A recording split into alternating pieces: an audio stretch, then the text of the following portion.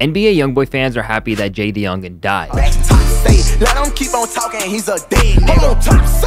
These are the lyrics that are being reposted, as it was reported that JayDaYoungan was shot and killed during his house arrest in his hometown of Bogalusa, Louisiana. It all started when JayDaYoungan shared a snippet with the fellow Louisiana rapper in 2019, and Youngboy claimed that he never approved the verse. This didn't sit well with JayDaYoungan, so he went on Demon Time, claiming that Youngboy's ex and baby mama, Jania, wanted to have a baby with him, and that he had text message proof. Although she denied the rumors, he named a specific room number that he and Jania were in when she tried to pull a move on him, and also threw shots on Twitter to Quando Rondo. But Youngboy wasn't afraid of Jay, which was shown in a viral video claiming that he pulled up to his house before he ran away. Now, these posts are met by laughing emojis, insults, and other ridiculous comments. All in all, I don't think it's true. Jay had a lot of beef with people in his community, and the death was probably a result of envy and jealousy. But comment what you guys think about this.